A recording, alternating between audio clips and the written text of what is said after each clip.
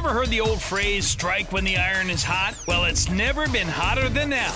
All this month at Appalachian Wireless, you can get the Samsung GS6 or the GS6 Edge for just $1 when you send them for service. The Galaxy S6, normally $49.99, now just a penny. The Galaxy S6 Edge, normally $99.99, now just a penny. Strike now while supplies last. Better service, bigger savings. Serving you for the last 25 years at Appalachian Wireless.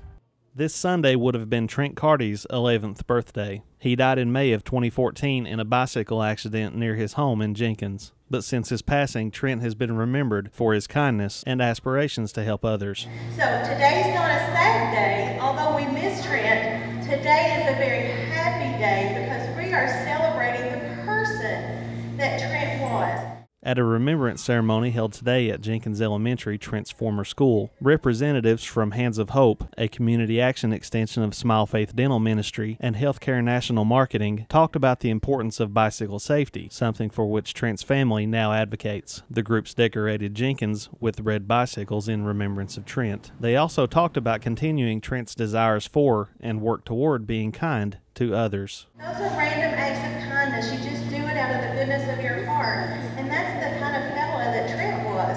So to carry on in his honor, we want to do those random acts of kindness. It's important that we follow through with what Trent believed, and it's also a good characteristic to have as a person to pay it forward.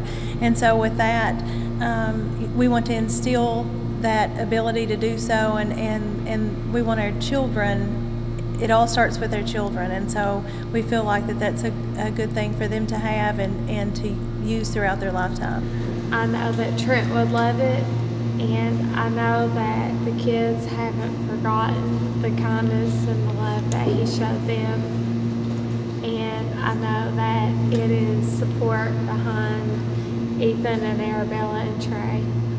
Those that knew Trent talked about his kindness. They also talked about his love for Batman and the color red. Many students and staff members wore red in his memory. The program concluded with a balloon release by Trent's former schoolmates at Jenkins Elementary.